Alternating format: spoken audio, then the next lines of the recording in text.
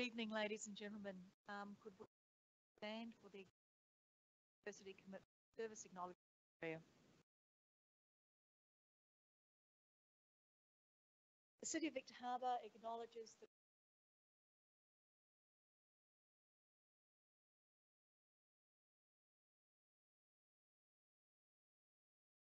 deep connection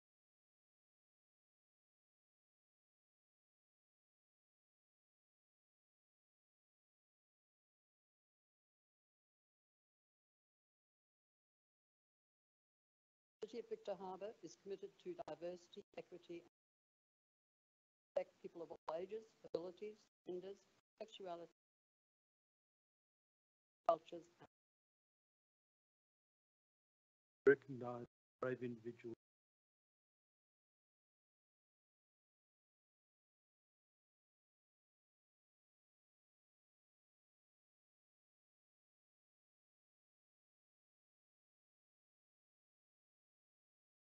We ask you to bless.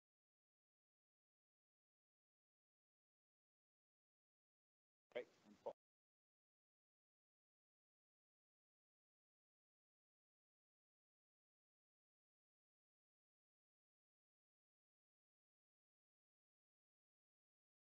We do have one apology tonight, and that is Councillor Schofield.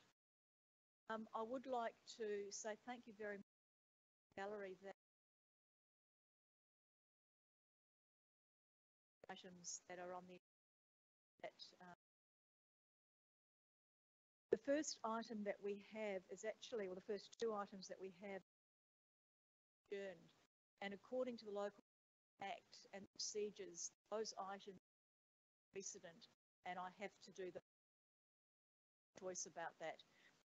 Unfortunately, the first one is so I am going to have to ask the gallery to leave so that we can go into conference. And you know, I'll first of all ask the council if we can go into confidence. But I don't have any choice in that matter at all. So the first recommendation is that we go the agenda item, information that the disclosure of which could reasonably be confer a commercial advantage on a person whom the council conduct business, prejudice a commercial. Someone to move. Thank you, Councillor Schiller, and seconding that, Councillor. Those in favour? Against? Carried unanimously. So thank you very much, gallery. We'll probably be, I reckon, give us 10-15 minutes.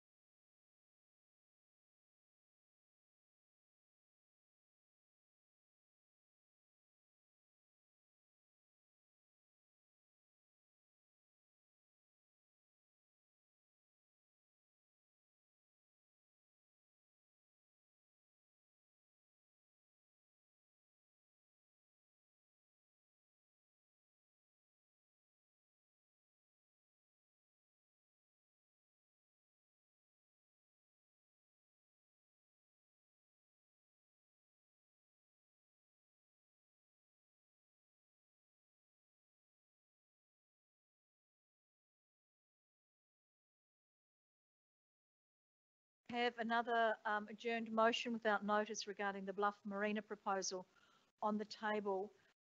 In looking at your motion before Council, Councillor Corimba, I'm concerned that we have had a resolution that was passed on 1st of May that Council declined to provide any further support in principle or otherwise for the Bluff Marina proposal submitted by Mr Mark Taplin under Council's unsolicited proposal policy. My advice is that that motion needs to be revoked prior to your motion coming up. So I would like to move the revocation motion as a procedural motion. Sorry. Point of order.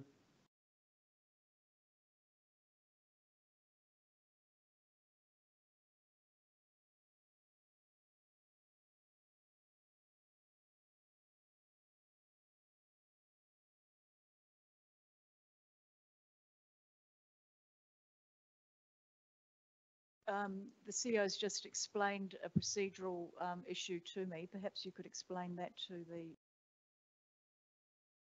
Through the Mayor, hopefully I've explained it well enough in the report. So there is a standing resolution, but the only way that that can actually be revoked, or a rescission motion must come to before by way of a motion on notice, which is the usual process of 7 days before the meeting. But it actually needs to, even if you had actually submitted a motion on notice for this meeting, we have to deal with your adjourned item before we can deal with your motion on notice. So it wasn't able to occur at this meeting regardless. So this motion can still be debated. If, for example, it was carried, then it would be really invalid because you already have a motion before you. Sorry, I'd like to seek leave of the meeting so I can actually, I'm a little bit perplexed because I thought the last meeting we actually didn't, this wasn't going to go ahead anyway. I was a little bit confused and I think Councillor Kemp explained it to me. So I really would just like to withdraw this motion and then at a later date, if necessary, I'll bring the motion. Great, thank you.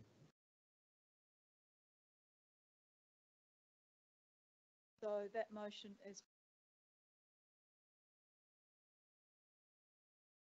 the beginning of the meeting. So the minutes of the previous meeting of the 24th of July, the minutes to be confirmed as true and accurate. Do I have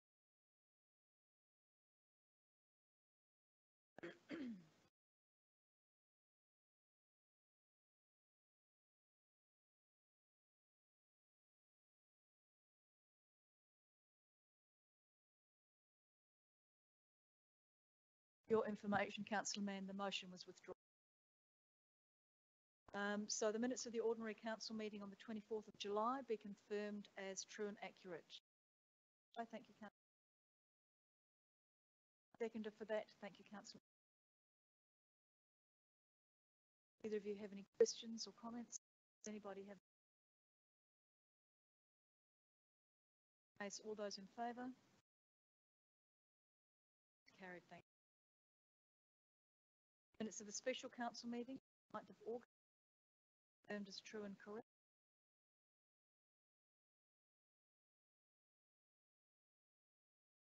Seconder for that, thank you, Councillor. Do you have any questions about that or date? Does anybody have any?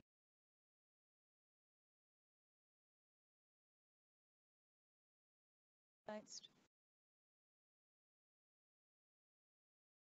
We do not have any deputations, but we do have 3 questions from the gallery. Is Ms. Lynette Scocher? Oh, is that how you pronounce your name, Lynn? Would you like to come in and ask your question? If you just sit at that chair at the end, and perhaps Councillor Kemp can show you how to turn the microphone on.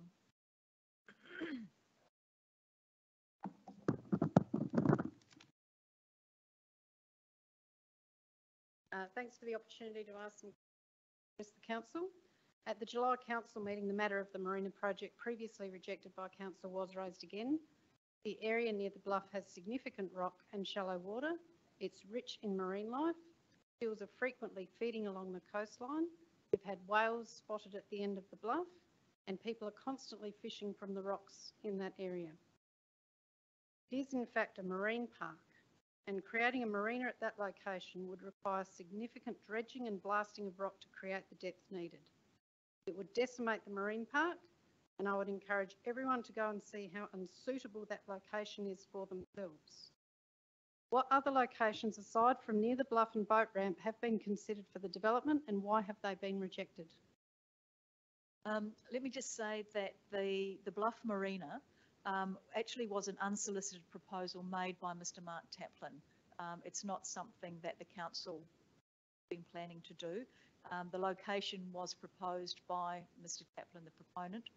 The council, though, has been looking for some time at other locations for a new multi-purpose boat launching facility, because as you know, the Bluff boat launching facility really has reached capacity. And preferred locations for such a facility is really at Eastern Beach, where the current beach volleyball courts are, if that was to happen. But in terms of the Bluff Marina development, that is not something that the council has considered. Your other question? Does the council support a marina near the bluff and boat ramp? Council's resolved to decline to provide any further support, in principle support or otherwise, for the Bluff Marina proposal submitted by Mr. Taplin under the council's unsolicited proposal policy at its special council meeting held on the 1st of May 2023. So I suppose the short answer for that is no in relation to that. Thank you. Thank you very much. Please, gallery. It's not. You're a gallery, not an audience. Please refrain from tapping. I know that these are very emotional topics, and I'm really pleased that you're here to hear about them. I have a question from the gallery from Mr. Luke Hosking. Mr. Hosking, are you here?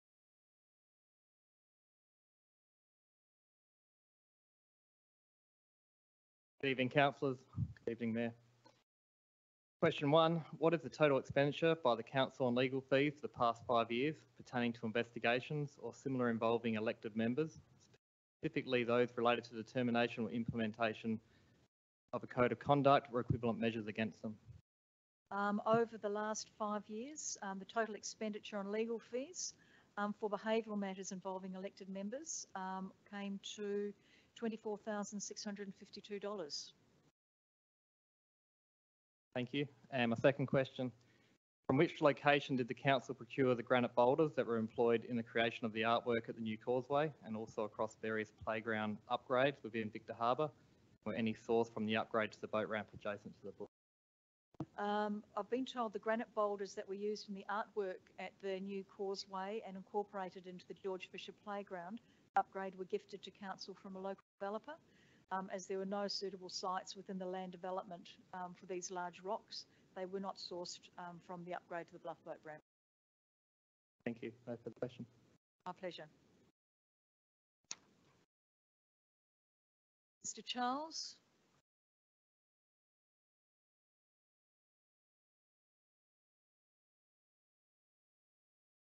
Thank you, Mayor. Welcome back from your holiday. Hope you made some new friends. Mayor Jenkins, in a reply emailed to me in June 2023, Victor Harbour Council CEO acknowledged and stated, I can confirm that Councillor Henderson, the applicant, owns and operates a caravan and camping business in Back Valley. The CEO also stated that the applicant has not been advised to cease operation. Mayor Jenkins, when the development is created without council planning approval, resulting in an unapproved private business trading for many years without knowledge of council and adhering to council's planning regulations, what is Victor Harbour Council's standard expiation fee, default penalty for late payment, maximum penalty for continuing to trade without approval? I might ask the CEO to answer that, since it's around internal processes. Thank you, through the Mayor. And for the benefit of your question, Mr. Charles, and also for the gallery, I'm going to read quite a long answer, but it will be provided in the minutes. So, in accordance with Council's enforcement policy, Council first work with the applicant to educate and rectify any breaches, and if required, formalise the development by way of a retrospective development application. However, for serious breaches of the Act, Council has the ability to issue an enforcement notice and direct the property owner to cease the use. Council can then expiate or take further action if the notice issued is not complied with. Enforcement does not consider the length of time it was allegedly operative for. There is no expiation fee legislated under the Planning, Development and Infrastructure Act for unauthorised development or an initial breach of the Act. There is no default penalty for late payment. The default may come if the directions within an issued notice are not complied with and the timeline established as part of the directions is not met. Council can issue an expiation if there is a failure to comply with the directions of a notice issued or from a prosecution against the owners of the land. If an enforcement notice has been issued and there is a failure to comply with the directions within the notice, Council can issue an expiation. The expiation amount is $500 and a maximum penalty of $20,000. If Council elect to prosecute for serious breaches of the Act, the default penalty is $500 and to the maximum penalty of $120,000. If a prosecution is successful, the penalties are applied in line with the Environment Resource and Development Court rules and the Commissioner's interpretation of the rules. Thank you very much. That's been recorded, but will that be in the council? It'll be in the minutes. Excellent, thank you. And the supplementary question is, why was the applicant not advised to cease operation until approval had been applied for and granted? As mentioned previously, in accordance with Council Informant's policy, Council first work with the applicant to educate and rectify any breaches and, if required, formalise the development by way of a retrospective development application. However, in this instance, the applicant decided to cease operation. Council has not pursued the matter further because the operation was ceased. The application is within their rights to submit a development application at any stage. Thank you very much. Beautifully handled.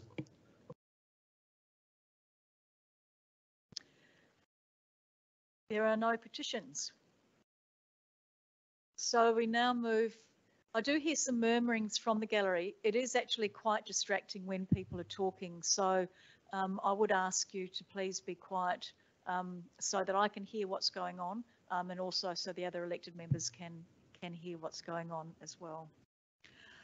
We come to outstanding resolutions, and the recommendation is that Council receive and note the outstanding resolutions report. Would somebody like to move that way? Thank you, Councillor Henderson. And seconded by Councillor Burns. Do either of you want to speak to them?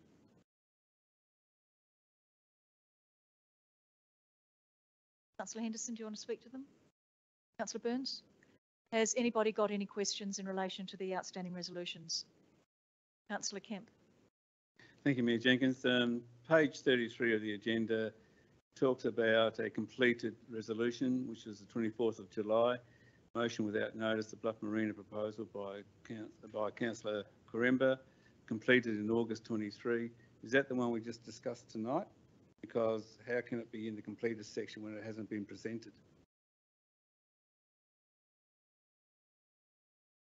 Sorry, it was because we'd actually put it back into the agenda for it to be dealt with tonight. So it was an adjourned item coming back. So that goes on the completed section of Yes, the so if outstanding you resolution, because it's, even though it was adjourned, I thought it was adjourned, it's still been an outstanding resolution too, it's resolved. It may well be. If you resolved something in there, then it becomes a new resolution. But Yeah. the outcome of that meeting was it needed to come back to the meeting. Yeah, so that's it why I did. don't understand why the process allowed it to be in the completed section when it wasn't completed. Okay, it would was you have completed. preferred it be in the incompleted section? Well, if that's another column we want to put in there, the CEO, I'd love to have that. But again, it's about process, and I just don't think that was recorded correctly, you know, because it got resolved tonight because it got withdrawn. So anyway, it's just a pedantics, I guess. Thank you. Are there any other questions in relation to the outstanding resolutions, Councillor Kuremba? Thank you, Mayor. The resolution 42522020 and the subsequent two after that, are we still haven't heard back from the corporation regarding these matters? Do we have a time when this will kind of be closed out, or? sort of just ongoing, is it? So through the Mayor, I know we've actually addressed a number of the matters that were outstanding. So the Back Valley Hall, we're still waiting on some feedback on the Kent Reserve renaming. We have had meetings now with the Narrandjeri Aboriginal Corporation about those. We're just waiting some feedback. So we are making progress, not all in one go, but we definitely are making progress. Are there any further questions about the outstanding resolutions? If not, I'll put it to the floor. All those in favour? Those against? That's carried. Thank you. Council rate rebate application from the Adelaide Benevolent Society. I'll do that recommendation en bloc. Want to move that way, Councillor Schiller? Thank you. And do I have a seconder for that? Thank you, Councillor Henderson. Do either of you want to speak to that?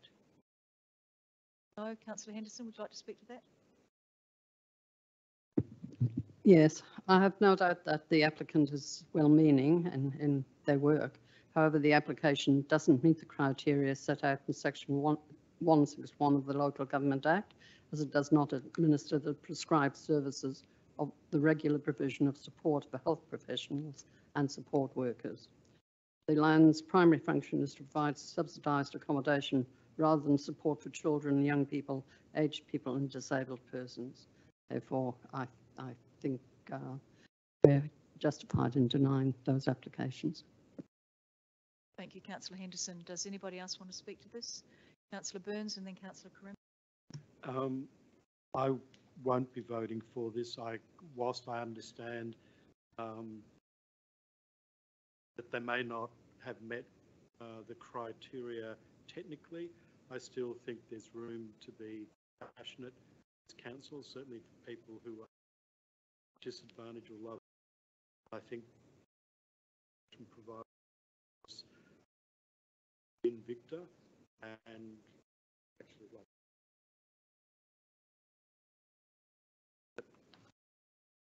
to deny them. I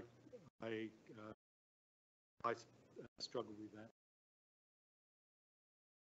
Councillor Karimba. Thank you, Mayor. We constantly in this chamber say that we're a caring, compassionate council. This group provides low-cost housing and for a couple of the units, even cheap holidays for those people. I'm assuming, and I don't know the residents, but there would be probably people that would be young, disabled, that live in these properties, and to not actually try and help them with some rate dispensation, I just beggars belief, I guess. I don't know what we're trying to do here. We say we're compassionate, but when it comes to things like this, I think we need to, be a bit more helpful. There's how many, 20 units or so, I think, that are here. My concern is if we don't do this, does that mean the rents go up, potentially putting people on the road, on the street? What's the outcome of this? It doesn't seem like a massive amount of money considering what we were just speaking about previously in confidence. Through the Mayor, if I may, so it's not a direct benefit to the tenants. The tenants are provided their support by the organisation who provides them with their accommodation. This is the actual organisation seeking. They don't pass it on. It's not about it being passed on to the tenants. They don't pay the rates, the organisation does. So based on the criteria, it's about the organisation seeking the compensation, and the organisation, which talks about its profit and it has surplus assets or cash or whatever, but it's not about the tenants. No disadvantage to the tenants. The tenants are still provided with the accommodation that they would normally be provided with.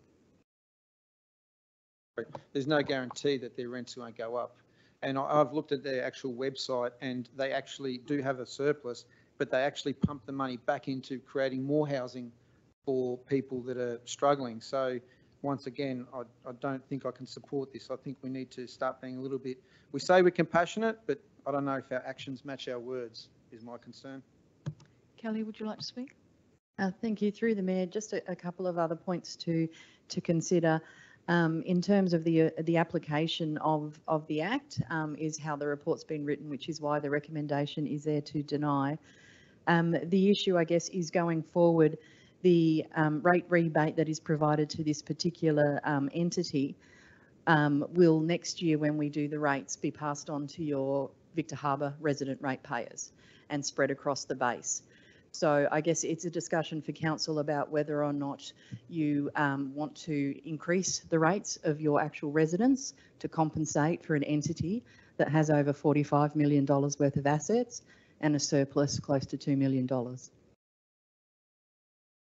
Just to follow up, we actually do things that don't actually benefit everybody in the community, but everybody pays for them. So, you know, even though this business has money and has assets, you've got to think about what it's actually focused on. It's not there to make money. It's there to actually provide cheap, affordable housing. And in the middle of a housing crisis, what message are we sending to these groups? You know, I don't know. That's just my take on it. Yeah. Thank you, Councillor Crimber. Councillor Quinton? Just like to sort of pipe in with, I'd sort of understand these points of view and sympathise with them also. However, if the application doesn't meet the eligibility criteria, you have to set the guidelines, you have to, make a decision appropriately. But perhaps administration could provide some feedback to the Benevolent Society on if they are eligible for any other types of grants or applications of support that the council could offer them that they would meet the criteria for, and we could get that through instead. Thank you, Councillor Quinton. Councillor Mann? Yeah, thank you, Mayor Jenkins. No, I completely see the points fellow Councillor Crember's making, and I think that he's right in that the City of Victor Harbour is a very caring council. If you look at what we're required to do under the Act, it's very little compared to what we do for our community. And I'm very, very proud of our community services team and all the services we provide in going above and beyond what we're required to do as a council. But I think coming back to the legislation and what it says, this is an application of this assessment against the Act, Local Government Act, which is not determined by us but by the state government. And I think potentially, and I guess foreshadowing some of the discussions later on, I think Councillor Crember's putting up a motion where there's some advocacy initiatives to the state government, which that's where this could also be incorporated as an advocacy exercise around how restrictive the Act is applying to societies such as this. So I definitely appreciate the sentiment, but I think we have to be careful not to deviate from the Act and what's required under the legislation, because I think it can create more problems than it hopes to solve. But I hope we can, as later we'll discuss, do some more of the advocacy around this space. Thank you, Councillor Mann. Does anybody else want to speak to this? Councillor Mackenzie. Just a quick question with this. I'm not familiar with the organisation locally as such, but have they applied for this rate rebate before in the past? Kelly? Through the Mayor, yes, they have, and it has been denied. Are there any further questions from the floor? Councillor Kemp? Thank you, Mayor Jenkins. And I suppose when you look at the criteria, and I suppose the criteria is the guidelines to council how they apply their rebates to the rate systems. Do we have any information? I couldn't find it in here under Section H, that land is being used to provide accommodation for the aged or disabled. Do we know that there's no disabled people living in these low accommodation areas, or aged people, people who are over 65 or something? Need low affordable housing? Kelly may be able to answer that for you. So through the Mayor, I can't answer exactly who is in those units, but in terms of that particular consideration around the land being used, the land is being used for low-cost rental accommodation. Whether a disabled person or a young person or any other disadvantaged person use it, that's not, the land isn't being used for services to those people. The land is being used in the Act. The land is being used for the provision of rental accommodation. So that's the part in the Act that we need to assess against, is what the land is being used for rather than who actually gets to use the service. Thank you. A question is that council can make its own decision. It can give those rebates if they wanted to, irrespective of what the Act says. We have that power. Is that right? Through the Mayor, if I may, I guess in terms of discretionary rebates, yes. In terms of mandatory, I'm not sure what the implications would be of providing a rebate under the mandatory section, which is very, very specific about what it can be used for. Thank you for that, because under discretionary rebates, I guess we do have the power and we don't have to be restricted by the Act.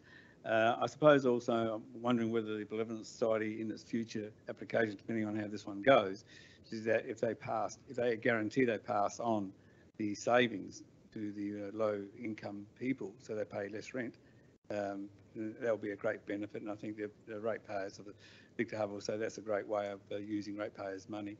It does get passed on, but it's not in this application, so it's not one of those that we could look at. But again, I think it's a good opportunity for council, and it's only $1,860 odd divided by 13,500. I'm not quite sure if that rate's 0.005 cents per ratepayer to pay for it. I'm not quite sure. Through the Mayor, so there's a couple of different components in the budget implication. The mandatory section is around 15,000, and the discretionary section is around the 1,896. So there's two separate components. One's the mandatory section and one's the discretionary, which they've applied for both.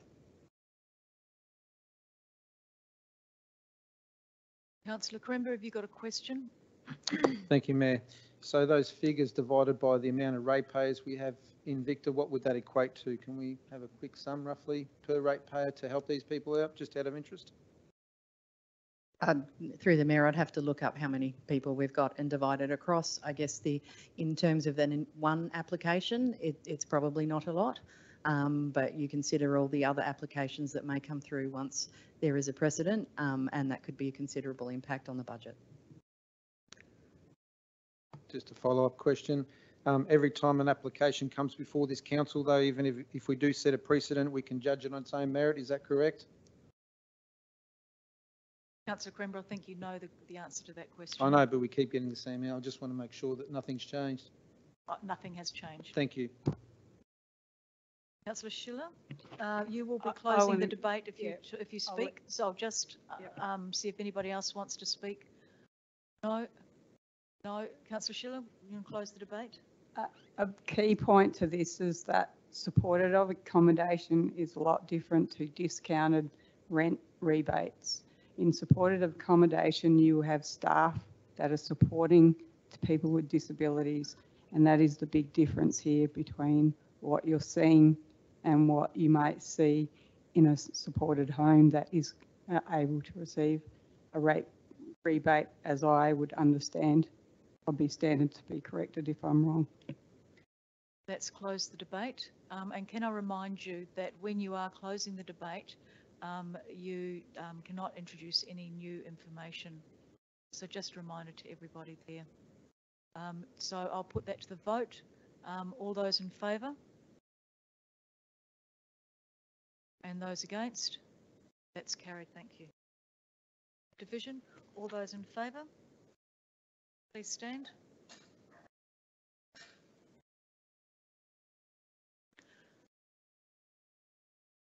Councillor Mann, Councillor McKenzie, Councillor Kemp, Councillor Schiller, Councillor Quinton and Councillor Henderson. And those against are Councillor Burns and Councillor Koremba.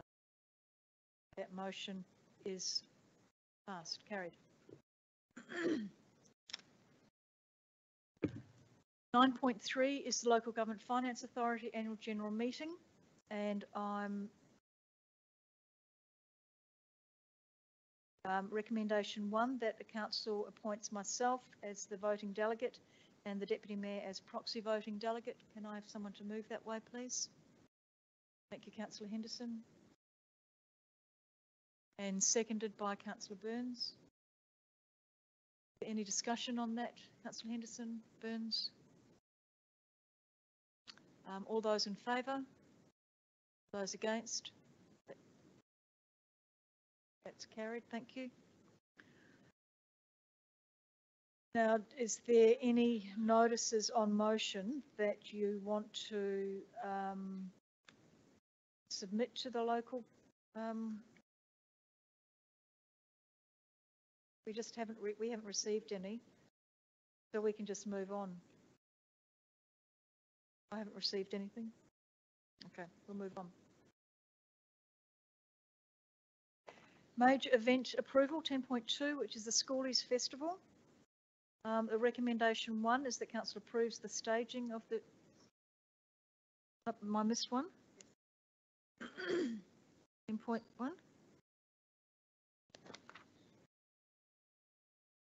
Oh, I beg your pardon, 9.4. That the ordinary council meeting for December will be held in the Civic Centre on the 11th of December, commencing at 5:30. Someone moving that way? Thank you, Angela Schiller. Seconding, Councillor Henderson. Either of you want to speak to that? Anyone want to speak to that? All those in favour? Those against? That's carried. Thank you. 10.1, sports and recreation grants. I will do those on block if everyone's happy with that. And so I'd like to move it on block. Thank you, Councillor Mann. And seconded by Councillor Quinton. Either of you want to speak to those? Councillor Quinton? Right. Does anybody want to speak to them? Councillor Burns? I was just after re-clarification again what the existing commitment to the Victor Harbour Dragon boats was, the 25,000. Was that shed storage? I thought Victoria or? Yep. Yeah. Yes, it was around shed storage. It was our contribution or donation, a grant to them once we found an appropriate home. Any further questions or discussion? Councillor Karemba? Thank you, Mayor. Just a couple of questions, and maybe the members that are on the committee, there's a committee for this, is there? There is. Yep, may be able to answer this. My first question is the Victor Harbour Hockey Club insulation installation in the club room. That was denied. I would have thought something like that, being a green initiative, would be pushed. I'm just interested into why that didn't happen. And number 2 would be the Encounter Bay Football Club electronic scoreboard, once again denied. Is this something we should be looking at, considering we're looking at doing the gather round or trying to apply for gather round? Would we want our sports stadiums to be sort of that calibre? Councillor Kemp, you were on the committee. Perhaps you could answer those questions. Thank you. With the hockey club, I think the committee was discussing around ownership of the building, whether it's council building or the hockey club's building. And if it's the council building, then council could contribute to insulation for health and well-being of the hockey members in their club rooms. So again, based against all other applications, the others seemed more of a higher priority, but we didn't get the information back in time before we had to make our final decision. So I suppose we put it back through the administration support officer to look at putting something up to council in a way to support the hockey club at a later date through some type of, if it is council-owned building. And the football club lights? The council has provided the Encounter Football Club a lot of funding over the last year or two, and part of the criteria around that, if you received grant funding from council in the previous year, you miss out and you wait your turn again, because you can't keep applying every year and keep getting grant funding and other people miss out. So they were seeking 20,000, and we just felt that they've already received a substantial amount of money from council in the way of grants and community loans, so we just felt that, you know, they didn't meet the actual criteria for that purpose. Thank you, Councillor Kemp. Does that answer your questions, Councillor Karemba? Councillor Burns? Sorry, just a quick question. Just question. I seem to recall, and I could be wrong, that money was provided to the Victor Harbour scoreboard? Is it in the list? It may not have been part of that particular grant round. It may have been something that was separate. Does anybody have any other questions? I'll put the motion. Did you want to close anything, Councillor Mann? Motion for floor. All those in favour? Those against? That's carried, thank you. Now I'll go up to the Schoolies Festival. The first recommendation is that council approve the staging of the 2023 Schoolies Festival, scheduled to occur on Moreland Reserve from Friday the 17th of November till Sunday the 19th of November, described within the report. I'll have a mover for that. Councillor Henderson. And seconding that. Thank you, Councillor Quinton. Councillor Henderson, do you want to speak to that? Councillor Quinton? Does anybody want to speak to that? Councillor Burns, then Councillor Karemba. Just a quick question. In the discussions that occurred between the county youth and the business Victor, did a lot of the concerns get resolved? I'm going to say a lot of them got not resolved, but as I say, I think there was some compromises made and some clarity. So one of the major stipulations that came out of those discussions was ensuring that Encounter Youth engage with local businesses in regards to support for the event.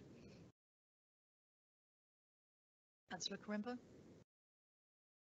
Thank you, Mayor. Just following up on Councillor Burns. So how are we going to be able to gauge the level of, I guess, engagement by the Green team and our businesses? Or are we going to have a report after to see how the event went? There will be a pros, report. cons? There's always a follow-up. So there's a reference group, a stakeholder group that participates in a post-event discussion. But obviously we want to make sure that we see material going out and make a call for local businesses to participate and be involved. And then obviously it's up to them to whether they are involved, and we can hopefully through that post-event discussions identify how many were able to participate, or if they look for things for improvement so they can participate more. Okay. We'll get that report. Can I just say, add Councillor Karemba, you'll see on point 8 of that recommendation. Yep. The organiser facilitates up to 3 working group meetings prior to the event and 1 post-event meeting, providing opportunities for residents and local businesses to contribute to the ongoing Yes, management. I saw that, Councillor. Sorry, Mayor, but I was just wondering if Business Victor Harbour was, because they're meant to be sort of like the liaising body for businesses, whether they would be involved, because some businesses may not feel comfortable in coming forward. So if they had a point of contact, I'm not sure if they were asked to be part of that. Certainly we'll be talking to Business Victor Harbour. Are there, Councillor Kemp? Yeah, thank you, Mayor Jenkins. I'm a little bit disappointed because last Wednesday night, watching TV at home, relaxing as you do, I saw an ad came on TV about Schoolies Festival in Victor Harbour, selling tickets, advertising, everything before it come to council for approval, which I find insulting to our community and insulting to this council. And it just shows disrespect to me that they've already said, don't worry about it, we'll just go ahead and advertise and start selling tickets and all those types of things. Before it got approved, I just felt that, to me, is disrespectful from the Encounter group. Council has no control over that, unfortunately, Councillor Kemp, and in fact, accommodation tickets went on sale, and tickets went on sale, I think, straight after, or the day after the last Schoolies Festival finished. You know, it is what it is. I know what it is, Mayor, but I think the fact is that, again, it's just showing disrespect to this community because we just go off and do it and don't worry about it. Why have it come here for approval if they've already, it's gone blanche, it's gone ahead? So to me, I would like to see an apology from the Encounter group saying that, you know, but that's my opinion. That is a risk that the Encounter group take when they're organising this and they pre-sell tickets prior to it coming to council.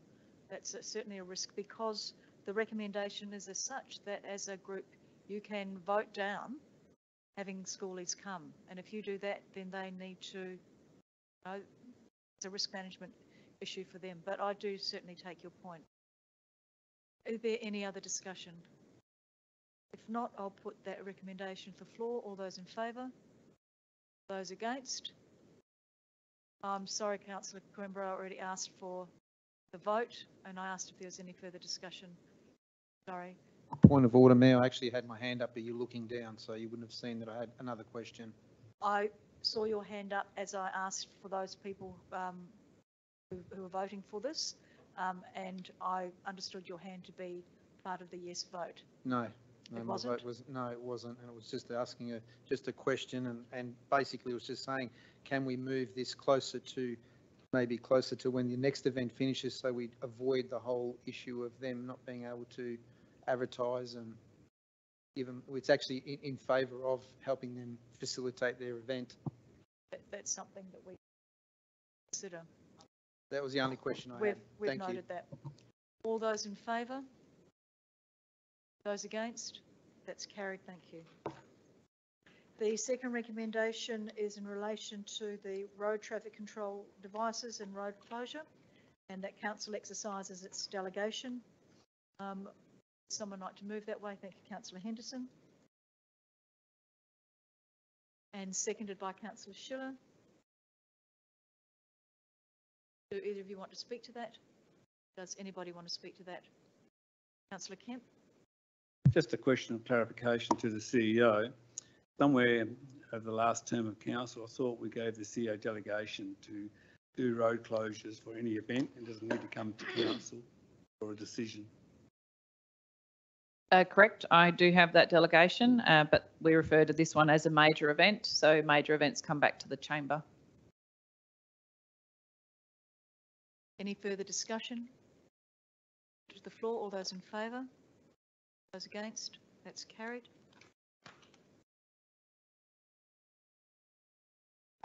And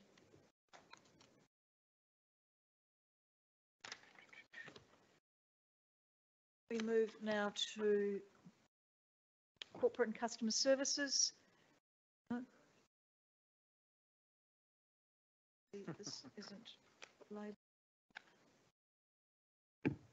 Christmas decorations, 10.3. Public art commissioning process amendment.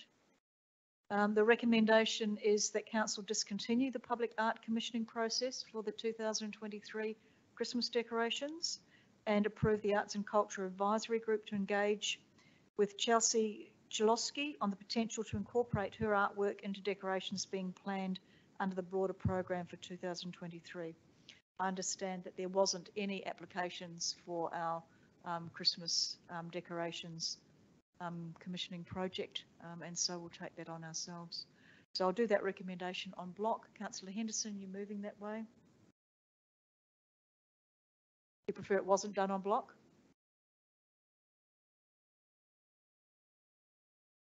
Sure. Okay, so we do recommendation 1.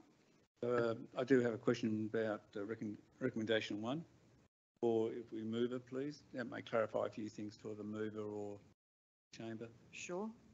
Didn't we move a resolution to do the $30,000 for the Christmas decorations for the art process? Didn't we have a resolution to do that? Should we not have to revoke that resolution to change for this resolution to be active? No, so it was undertake a process to call expressions of interest and to engage an artist to actually then create the artwork to build the decorations.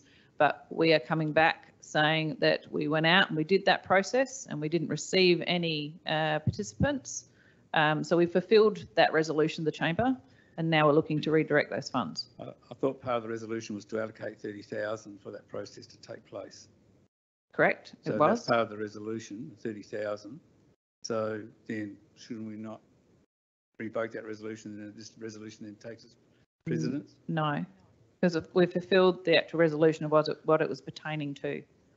But we've still got $30,000 outstanding, and we've got to move it to another process, which was By way of a decision of the chamber. But okay, again, it's that process of understanding, rescinding motions, and then that money then can be used in the new motion. That's how I see, because this is part of the original motion, which still is active, because we haven't used the 30,000 yet. Well, it's not active because we undertook that process and we didn't engage the artist. So I'm coming back to redirect those funds, but seek council approval to do so.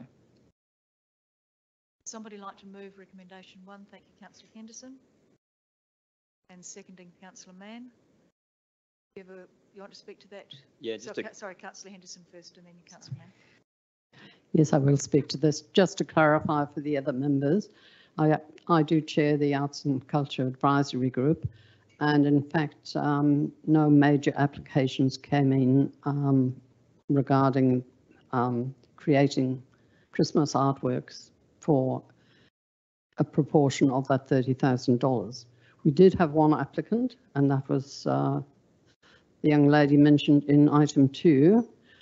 She put in a very, very good application, but she is a 16-year-old school student, but very, very talented in art, and hence recommendation 2, because we want to encourage her, but felt that she wasn't at a stage with her art development to take on the full project. And so that's why the committee, the advisory group, decided that we also decided it was too late to go out again for submissions. And that's why we have these recommendations in front of us. We thought it was a very good compromise between the two. We will still end up with some very good quality Christmas artwork, and hopefully some of that will include some of the designs that this young lady will produce for us. Councillor Mann. Oh, thank you, Mayor Jenkins. I just wanted to, I guess, raise in terms of Councillor Kemp's questions. Councillor Kemp, I love your detail orientated and process perspective with these things. I think, I guess my perspective on it is we often complete projects that are under budget, and just because we didn't spend all the budget doesn't mean that project's not completed. So in this case, we, and then also in accompanying that with recommendation 1 of discontinuing that process, I think this is fine from that process perspective as well, the reallocation of that budget.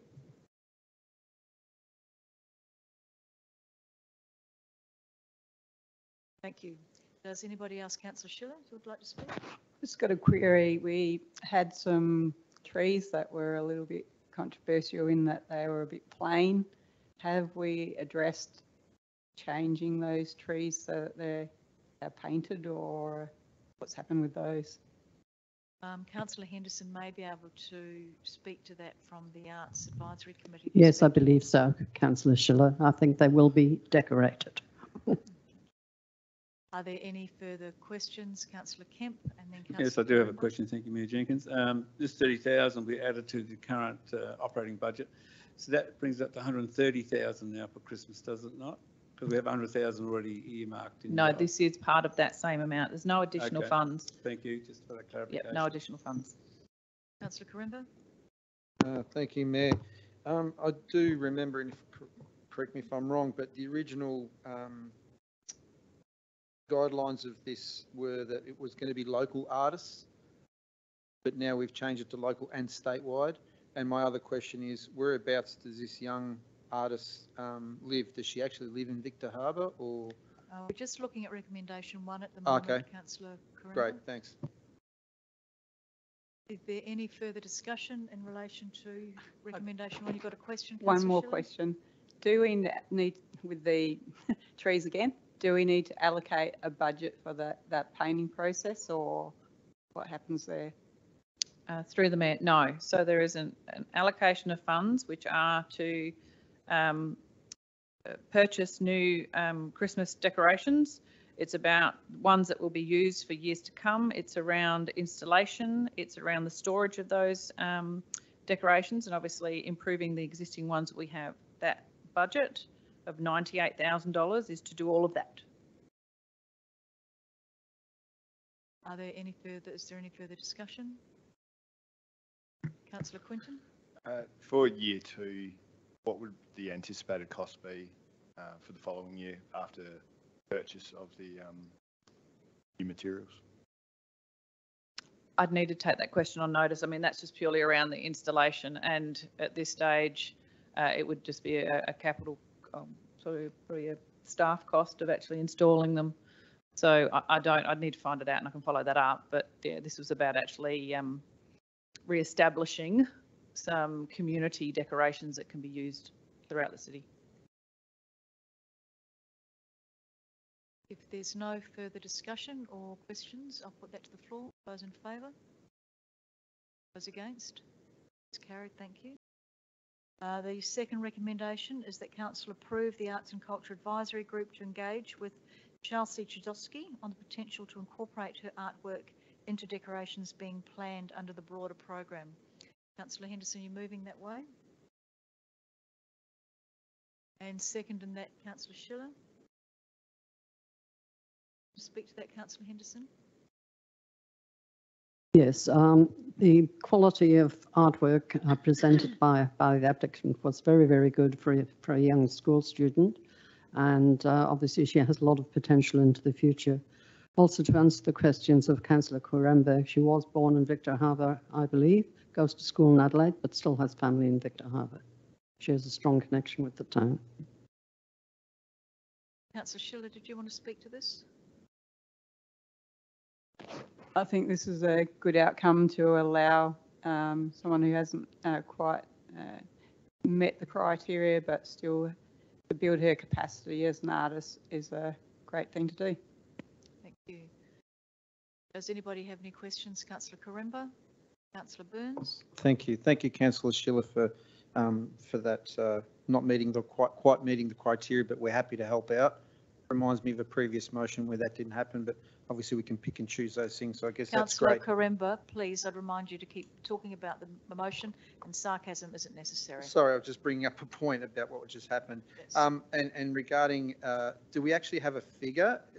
Because there's no actual amount. It just says that any associated costs with such engagement be within the existing budget. So we could be getting, what, $30,000 to a 16-year-old kid to do some Christmas decorations? I just want a figure, please. It doesn't actually say about actually spending a figure on the artist. It's about incorporating artwork into some of the decorations, and that may be painting the Christmas trees. The actual sum of money is actually about purchasing the commercial Christmas decorations. Are there any further? Oh, Councillor Burns, sorry. The question I had earlier was in part answered. I just wanted to know, because it didn't specify, I was assuming that she was a local artist as the initial criteria. I don't have any problem with what's proposed, but I'm concerned, conflicted about prefer that we support local artists within Victor rather than someone in Adelaide. At the same time, she's got family here. Is it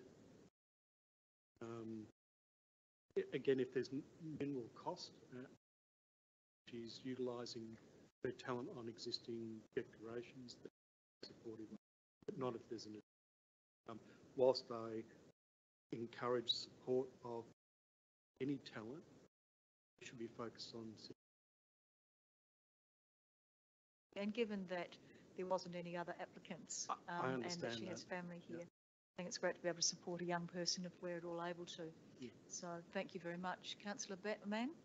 Yeah, thank you, Mayor Jenkins. Yeah, no, I completely agree with your sentiment there. I think, you know, any opportunity to, I guess, look outwards a bit for the City of Victor Harbor, and just like my view with any young person, I hope they grow up and move to the City of Victor Harbor, and maybe this is the olive branch to help do that in this instance. Thank you, Councillor Mann. There are no further questions. Councillor Quinton? Just a caveat there. I think if you're born in Victor, you're a local, aren't you? So. I'll now put this to the floor. All those in favour? And those against? That's carried. Thank you. Corporate and customer services, end of year office closures. I'll do that en bloc. Someone like to move that way? Thank you, Councillor Schiller. And Councillor Burns seconding that. Are there any questions or any discussion? No, they're similar to previous. I'll put that to the floor. All of those in favour? Those against? That's carried. Thank you very much.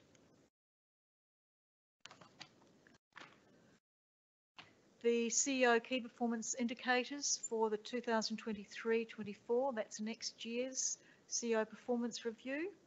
And thank you to those who put in some suggestions when we asked for them. And I'll do that recommendation en bloc. Would someone like to move that way? Thank you, Councillor Henderson. and seconded by Councillor Mackenzie. Do either of you want to speak to that? No, does anybody want to speak to it or have any questions? Councillor Burns? I was just pleased to see that some of our feedback was incorporated. I think that's really important, and I know that the CEO Performance Review Committee wanted to have feedback from council in relation to this and include you all in as much as we can. Does anybody have any other questions? Councillor Kemp?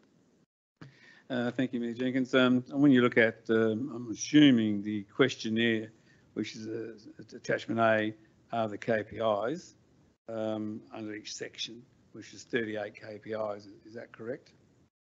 So I haven't seen any other KPIs apart from what's in the questions of the survey. I'm not whether I'm the best one to answer this, but it could be Karen. My understanding is there's the 12 KPAs, which are listed at the back, and the other KPIs is actually basically broken up into those 4 or 5 sections and then freeform. And the questions members will be asked to seek, if I've demonstrated those KPIs, those questions will be asked to demonstrate that. That brings me to a good point there. Thank you, CEO.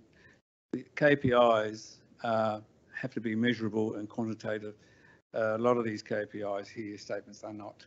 How do you measure them? It's going to be very difficult for elected members or senior management team to actually quantify or measurable these KPIs because they're not written in the way that they're measurable.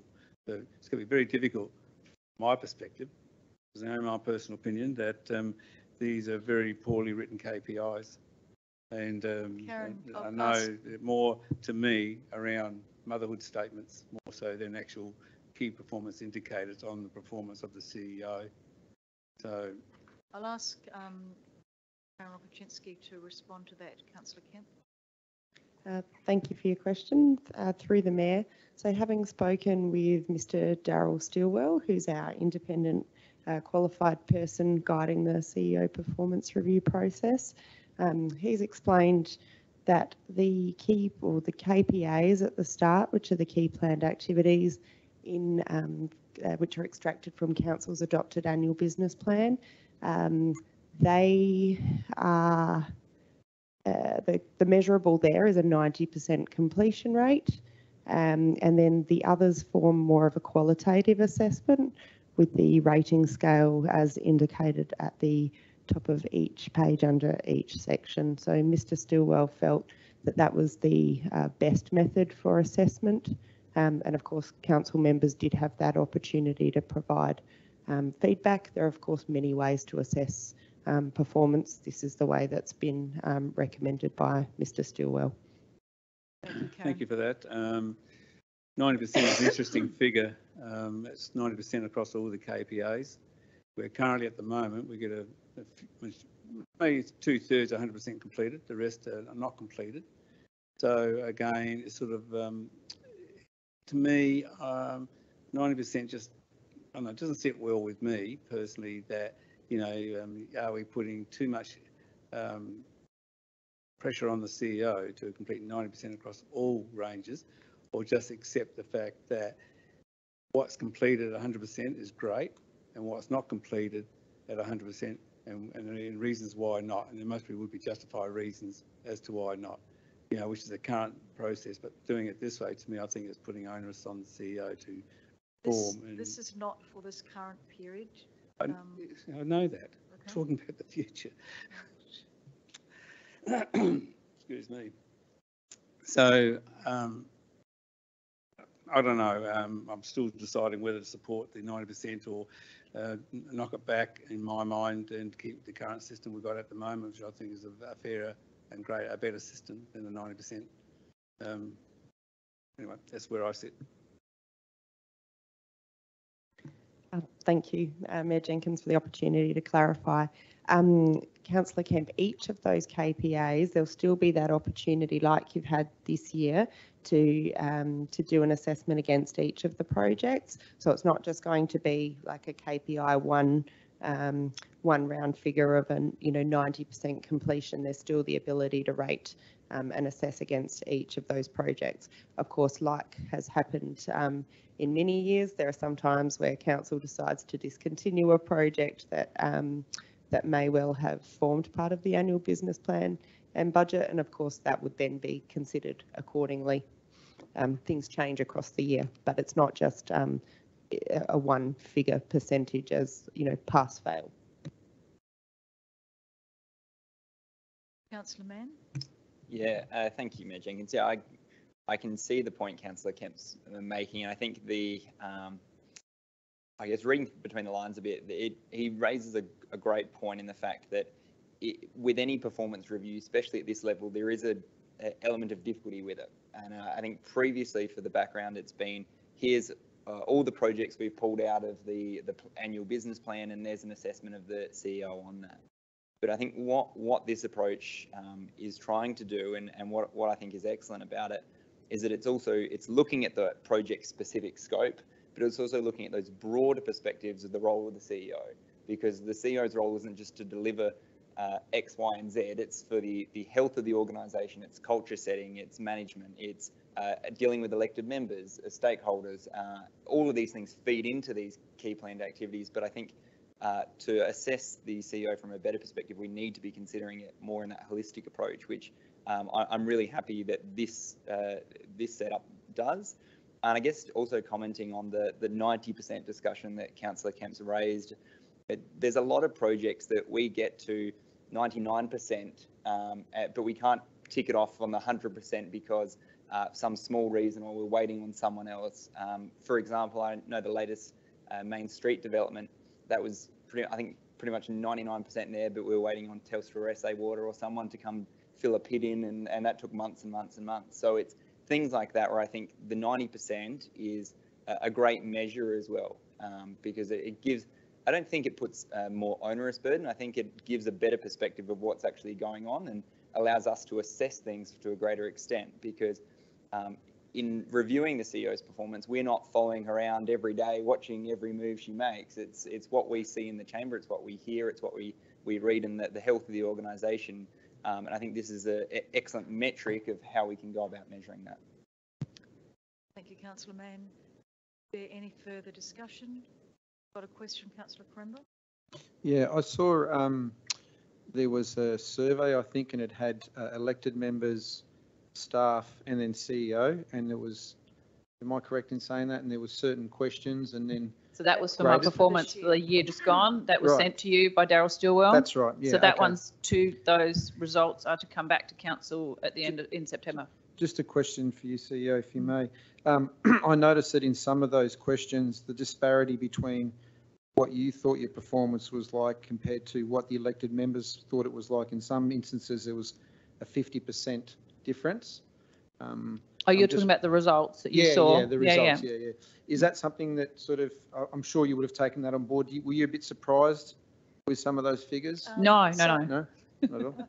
Can we keep it on this particular recommendation? You're talking about a survey that is coming. Yeah, I was just trying to get a bit of background, that's all, but thank you. Yeah. Thanks, CEO. Are there any further discussion or comments? In that case, I'll put that to the floor. All those in favour? Those against? That's carried. Thank you.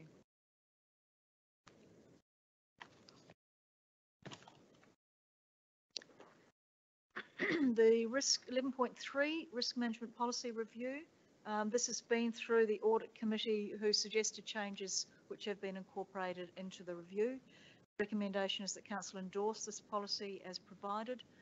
At attachment A, would someone like to move that way? Councillor Burns, and seconded by Councillor Mann. Do either of you want to speak to it? Councillor Burns? Only being on the audit committee, there was a lot of discussion about this, and it's good to see that everything's been. Thank you. Thank you, Councillor Mann. Any questions or any further discussion? Okay, so I'll put it to the floor. All those in favour? Those against? That's carried. Thank you.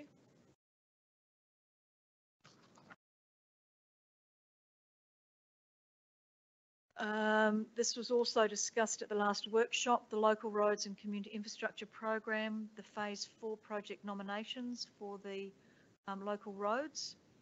The recommendation I'll take as read rather than reading it all out. Would someone like to move that way? Thank you, Councillor Burns, and seconded Councillor Henderson. Either of you want to speak to that? Only that we have gone through this in detail, and the short list in here coincides with these discussions. Thank you, Councillor Henderson. Does anybody have any questions or want to speak to that? Councillor Kemp? Thank you, Mayor Jenkins. Certainly, number one, Island View Crescent stormwater upgrade. I think that's important. But the other three, I feel there's a greater problem in our town, and that's Gibson Avenue, just off Bartels Boulevard. It always rains, it floods, can't access the area. I think those three items which I said we could actually move out, and I will move a motion on notice if this doesn't pass. That, you know, with the $280,000 in savings in those three areas, we put a spoon drain in between Boulevard and Gibson Avenue to drain that water away, because it's like a small lake there. And I think, you know, the community's been pushing hard, especially this winter, about having that updated. And of course, we've been told that the cost of redoing the whole street with stormwater and all that is going to be towards $1 million. But a simple solution about a stormwater drain, a spoon drain could actually run the water down into the stormwater system on Bartels Boulevard from Gibson Avenue. It's just an engineering solution. I think it wouldn't be that expensive, and I think that will be a great outcome for the community as a whole. So, yes, I've certainly I went and saw Gibson Avenue when I came back from holidays. I'd had a couple of emails in relation to that. I might ask Jodie to respond to Gibson Avenue, because that the flooding there has been a constant over this winter.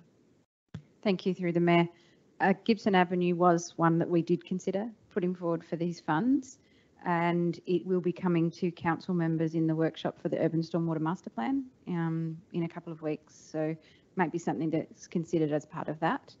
It is a trapped low spot, so putting a spoon drain in there won't get the water away. It would need pipe system to take it all the way into Encounter Lakes. We have looked at that and costed that. What is the cost of that, Jodie? I haven't got it off the top of my head, and my computer's not working. I think it was around $270,000. Thank you, but we'll be addressing that as part of the Urban Stormwater Master Plan. Thank you. So just a clarification, if I may ask Mayor of Ms. Jodie Roberts. So the Urban Stormwater Master Plan, out of that's going to be recommendations that we do some works this year under capital, or we have to wait another year before we can do any works on that street. Through the Mayor, the Urban Stormwater Master Plan actually looks at our forward program for the next 10 years. So prioritising all the urban stormwater throughout the whole city of Victor Harbor. So it wouldn't be looking at coming back to council to get a recommendation for adding to the budget for this year. So just another question, if I may, Mayor, which means again, Gibson Avenue will be, every time it rains, will flood until we decide to put it in a capital budget in 24-25. And so again, we're not listening to our community who have grave concerns about the issue there. And surely you're saying that a spoon drain wouldn't work with a little bit of engineering around the different levels of the streets that would actually capture the water off Gibson and flow it down Bartels into the stormwater system? Through the Mayor, that cost estimate did look at changing road heights and things like that. So it's a trapped low spot. So I believe there is actually some curbing and stormwater drainage through there, but it doesn't go anywhere. And that's White Ponds. It used to go into a private yard, and the residents didn't like that. So now there's a bund there that stops the water going into the yard, and instead it stays on the road. One more question, please, for Finance Manager Kelly Knight-Stacey. We have a very low capital budget this current year, so another $200,000 wouldn't put a major impost on the community if we put in $210,000 for a upgrade of the Gibson Avenue and Bartel Boulevard intersection to drain that water away. guess sorry, through the mayor, it's probably more around capacity in terms of projects that can get pulled forward. So that's probably more a question for perhaps Jody in terms of capacity. But you're right, we do have a reasonable sized capital budget. And it would essentially mean that there would just be extra borrowings to cover those costs if we had capacity to do the We could actually works. make a KPI for the CEO, actually. Through the mayor, if I may. So, Councillor Kemp, I am well aware, like, as you are, of the problems there. So there is no reason why the council can't consider when we do bring the stormwater master management plan, because that's what we want to make sure that you look at it in priorities of other matters, and we know that it is causing an issue. We do have costings, which is about 253,000, sorry. But when it does come to the workshop, that's where we can have the conversation around. The issue is not about increasing the budget. You could very easily do that for your capital. It's about the capacity to work, but I can ask Jody now, we can have a look at that capacity. So when we have the workshop, we can have the conversation about bringing it forward into this current budget. But I'm happy to take that on. And that's why part of the reason Jody did the more detailed costings, because I knew the questions would be asked, because we didn't have any plans or anything previously for that piece of road infrastructure. Any other questions or discussion? Favour? Against? It's carried. Thank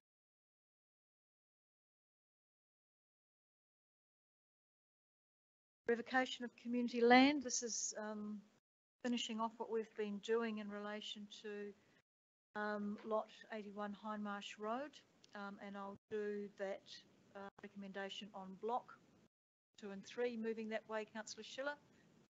Oh, sorry, Adelaide Road.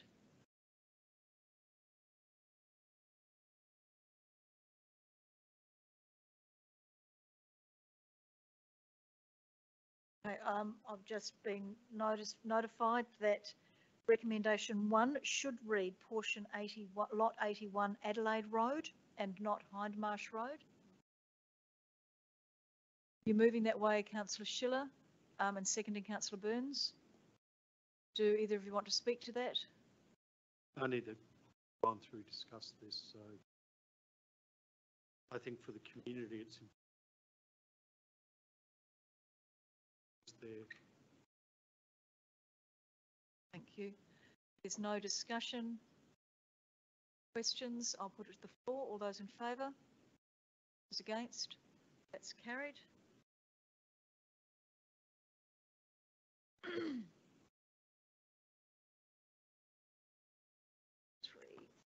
Another revocation of community land to finish off, and this is lot 99 Hindmarsh Road.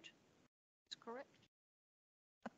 I'll do that recommendation on block if someone would like to move that. Thank you, Councillor Henderson. And seconded by Councillor Mann. Either of you want to speak to that? Does anybody have any questions or want to speak to it?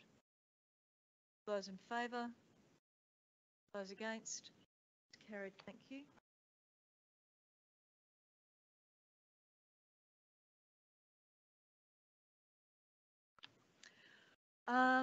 The draft biodiversity and natural assets management plan, and I'd just like to say thank you very much to all of the community groups that helped us with developing this plan. There's a lot of work went in with a number of people from the community, the Director of Environment and Infrastructure, Kathy, and her team, and also the environmental groups that we have working so hard around diversity, biodiversity in Victor Harbor.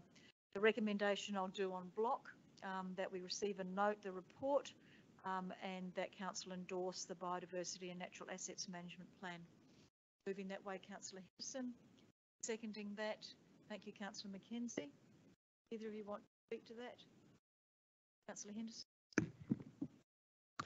I think this is a very good plan. I think it's also very timely with the state government currently putting together a Biodiversity Act. I think we are ahead of the game, if you like, in terms of local government having a plan like this. Councillor Mackenzie, did you want to speak to this? Does anybody have any questions or want to speak to it? Councillor Kemp. Thank you, Mayor Jenkins. To the CEO, there's no funding to implement this plan as such just yet. Do you have any plans in mind of how much money or budget that you may want to, for this financial year, to bring to the chamber in the future to do some various things? And what type of budget are we looking at for the future 24, 25 and onwards to implement this plan? I know it's a bit of a crystal ball, but I thought, it'll give some conceptual ideas, because when you're looking at one thing, I think out of my mind comes the community garden. I know we've got some money set aside for that this year, but again, that may expand into other areas of providing that type of resource to the community, which will help the biodiversity and environment as well. So just wondering if you've got any ballpark figures at the moment, just to see how we can implement this. Through the Mayor, obviously there are no budgeted funds. We did put an allocation up within the budget bids, but that wasn't successful, and that was only just a figure to help probably deliver some of the smaller elements. So no, I don't have a figure. The intent was to put in budget bids for next financial year, but that's not to say, as we're working on the proposal to come back to council around the community garden, we can't look at some of the proposals that are in the biodiversity plan to try and incorporate some of those. Now that we have the plan, we've got something to work with, and so we give evidence base back to the chamber that we can bring some stuff forward to you within this existing budgets, or we may look to seek other funds this financial year if council is considering of that. Thank you for that. The question is, will it be more capital or more operating if we implement some of the... Again, if it's on council property and we're implementing infrastructure, it will be capital. If we're actually issuing out grant funding and supporting other external groups, it would be operating. So it'd be very much dependent on what we are supporting. Got some wonderful in our community that we can support that are really rallying a number of volunteers and residents to do some of this work, which is fantastic. Support them. Are there any, Councillor Mann? Yeah, thank you, Mayor Jenkins. No, I just want to express thanks to the team built this report, and I think with these management plans, there is a significant amount of work that goes into them, and a lot of contributions throughout the entire council team. So just want to recognise them for that work and thank them, because I think there's going to be significant long-term benefits for the City of Victor Harbor for having this plan, and it's exciting. Thank you, Councillor. Are there any further questions or any debate? Then all those in favour? Those against? That's carried. Thank you. We now come to the minutes of council meetings. The first one is a recommendation, receive and note the minutes of the mover for that. Thank you, Councillor Kemp. Seconded, Councillor Burns. Do either of you want to speak to that? Does anybody have any questions about those minutes? If not, I'll put it to those in favour. Those against? That's carried. Thank you. The Disability Access and Inclusion Advisory Committee minutes. There are 3 recommendations there. I will do them on block. Somebody might like to move that. Thank you, Councillor Schiller. Seconded, Councillor Henderson. Do either of you want to speak to them? Councillor Schiller? Note that we've decided to put the diversity statement in our agenda. I think that's completely appropriate, considering we are a Disability Advisory Committee. The other one we've got in there is that we are supporting the access and inclusion category for Business Victor Harbor, and I'd like to see some promotion going on to make the community also aware of access and inclusion, not just businesses. So thank you. Yes, and I do notice that, and I'll read that out for the members of the gallery who may be interested, that the council promotes the Business Victor Harbor Excellence in Business Awards, in particular the Excellence in Business Awards for Inclusion, So organisations who are very inclusive can actually promote their organisation as being an inclusive organisation. I think that's a really good way in Victor Harbor. Does anybody else wish to speak to these? No. In that case, I'll put that to the floor. Those in favour? Those against? That's carried. Southern Community Transport Scheme Advisory Committee. I'll do the recommendation 1 and 2 on block. Moved by Councillor Henderson and seconded by, thank you, Councillor Mackenzie. Do either of you want to speak to these minutes? Has anyone got any questions about the minutes? Okay, so then all those in favour and those against? That's carried, thank you.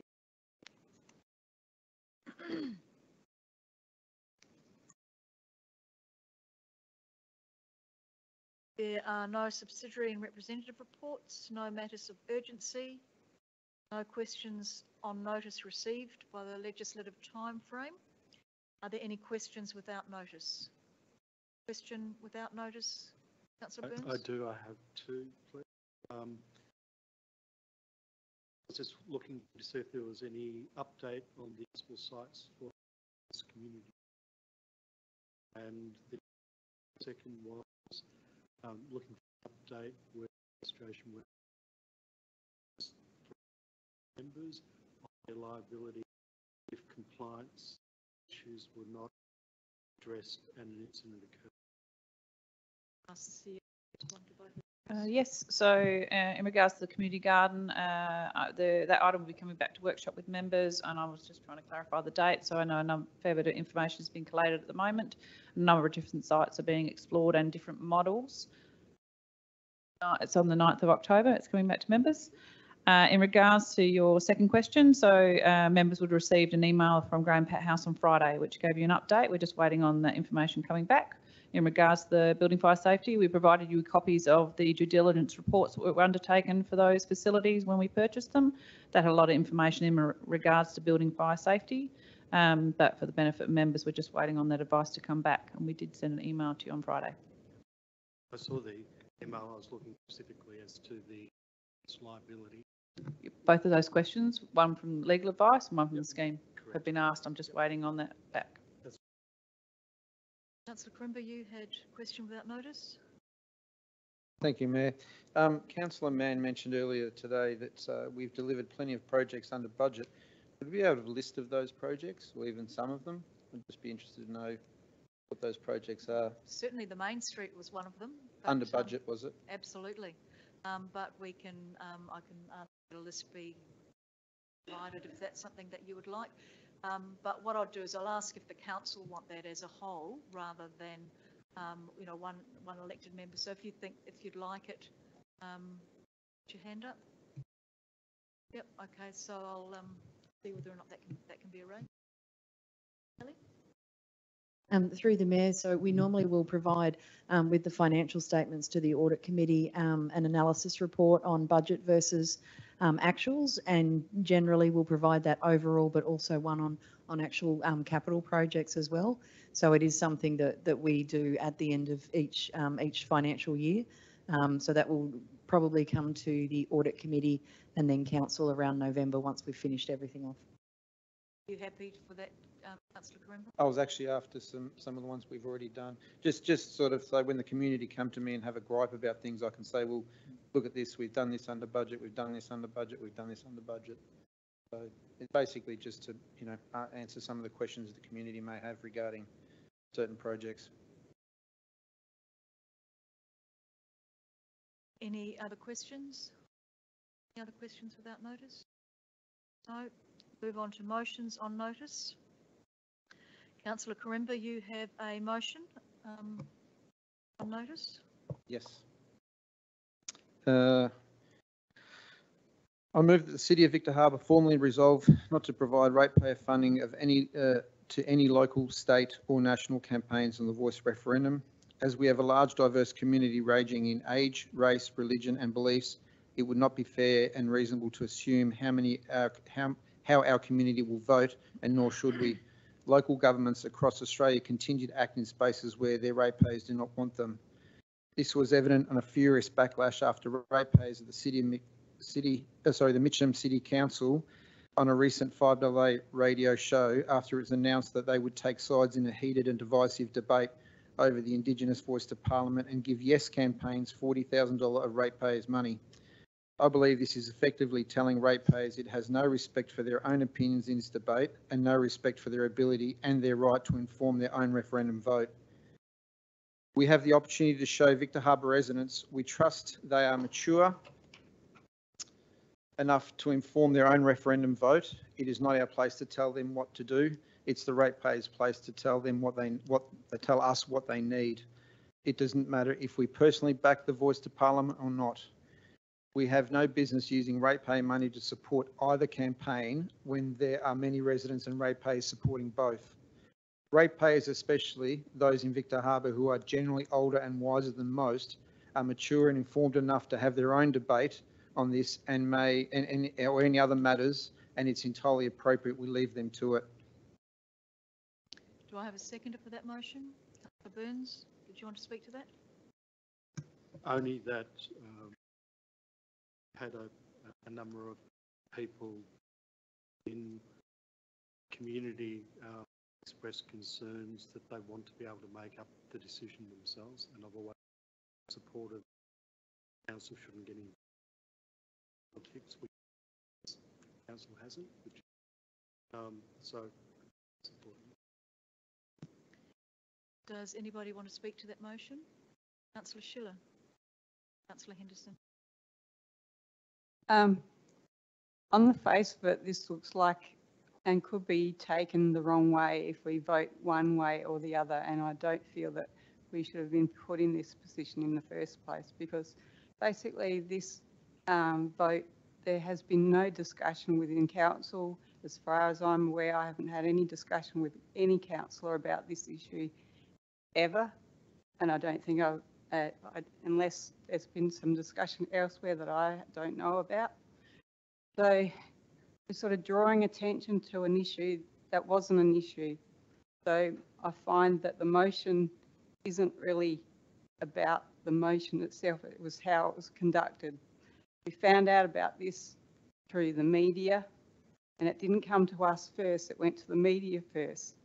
So from that perspective, it's not the motion itself, it's the way it was conducted. Councillor Henderson? Yes, I agree with Councillor Schiller. This motion, in my opinion, is totally inappropriate. It's based on a premise of something happening, of which there was no suggestion of ever happening. We've already allocated our budget for this financial year, and the council has not considered allocating any funds towards the referendum in any way whatsoever.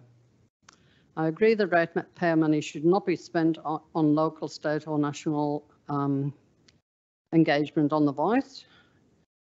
That will be an individual choice for every voting adult. However, I also believe that politics should not be brought into this chamber, and that's exactly what this motion is doing, so I will not be supporting it. Is there any further discussion? Councillor Mann? Yeah, thank you, Mayor Jenkins. I guess I'd firstly have to disagree with Councillor Schiller. I think for me the issue is more with the motion. I guess motions that say that council is not going to do something when it was never going to do it in the first place, nor was it asked to do it, I don't think are very conducive of our time and what we can be spending debating issues. And I think, and I appreciate Councillor Krember's example around Mitcham City Council, but, I think if we were to move motions not doing things just based on what other councils were doing, we'd probably have a lot of motions on our agendas and we'd be here all night. So I'm not in support of these motions to do nothing, which we weren't going to do anything anyway in the first place. I just don't think they achieve much. Councillor Mann, does anybody else want to speak to this? Councillor Kemp? Thank you, Mayor Jenkins. I guess it's one of those situations of we don't know what we don't know. And I guess if you interpret this motion, and the way I interpret it is to ensure that we never be faced with that decision. If it was brought to the chamber that, we've got to have that debate. I think local government is what it says, local government. So where our politics sits within local government area, not in state or federal. Yes, we can advocate, we can do all sorts of things at those other levels. So in this context, the way I interpret it is to ensure that this doesn't come to the chamber for a future discussion and debate. Are there any further comments, questions? You've got a question, Councillor Mann? Yeah, just a question. If council was to support this motion, could this issue come back to council for discussion or debate?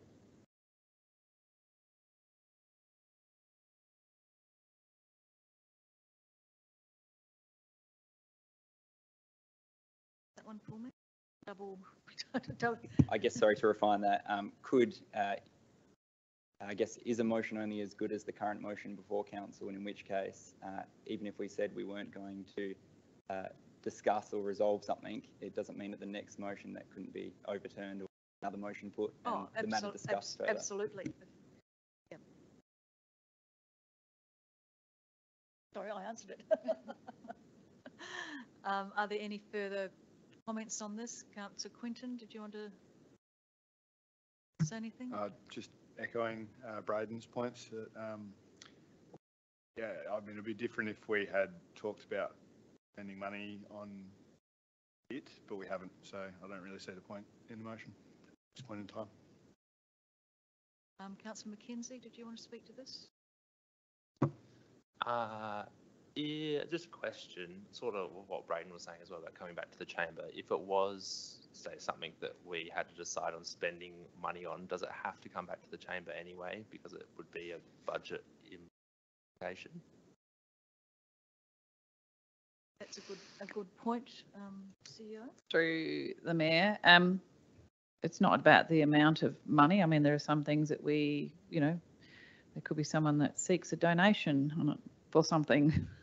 But given, I mean, obviously I'm informed by the intent of and the appetite of the chamber. So, yeah, it's not something I would use my delegation to support something based on the discussion around the chamber, and not that I would have any intent. But again, there may be a direction from the federal government to councils when the voice is out about how they distribute information. So it's not to say the item would not possibly come back to the chamber if we had a direction or something came to the chamber from some other group.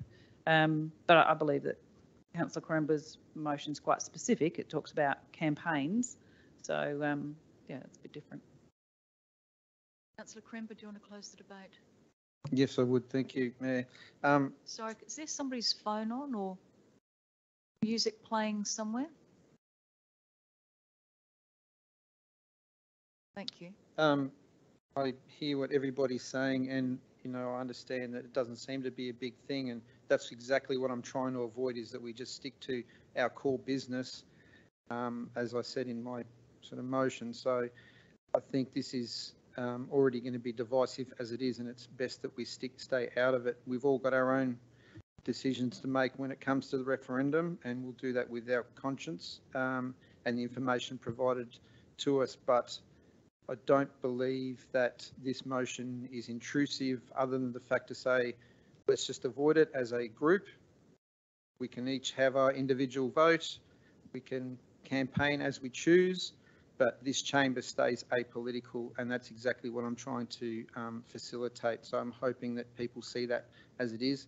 I guess the question would then be answered, if this motion doesn't get up, what message will we be sending to our community regarding this issue, and what can of worms will that be opening? Thank you. Councillor Coremba, I now put the vote to the floor. Those in favour and those against. That motion is lost.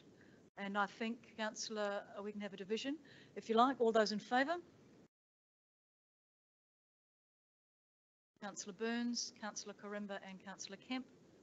Those against, Councillor Mann, Councillor Mackenzie, Councillor Schiller, Councillor Quinton and Councillor Henderson.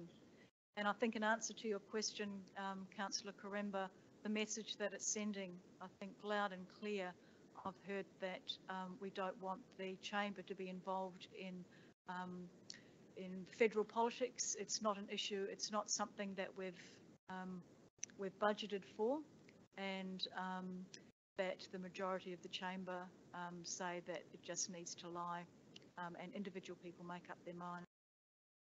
We now move to item 18.2, motion on notice. Councillor Karimba, Arts and Culture Centre.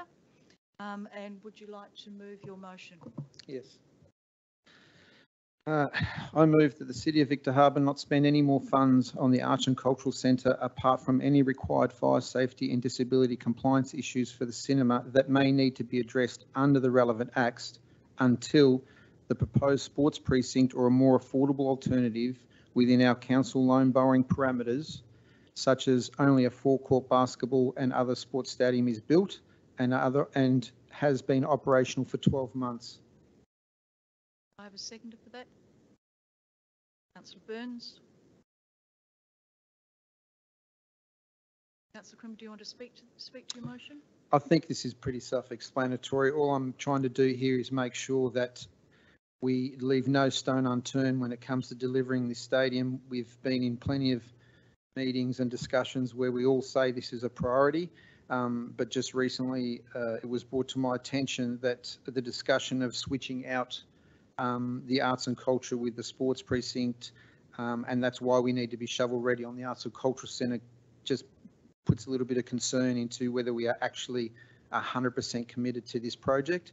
That's why I put this motion up, plain and simple. There's no ulterior motive other than to make sure that we follow the priority that we said we were going to follow. We've outlined the fact that the sports precinct or a basketball stadium is exactly what's needed. It's the highest priority when it comes to surveys, and I'd just like to make sure that we produce that for the community. Councillor Burns, do you want to speak to this? I've probably have a similar view. I think we need to focus on delivering one major project without getting distracted. If there was potential to do the Arts and Culture Centre soon after we get this up and going, rather than potentially a couple of council terms, that's where I get concerned. I think we need to just focus on deliver one and look at what's. It's not.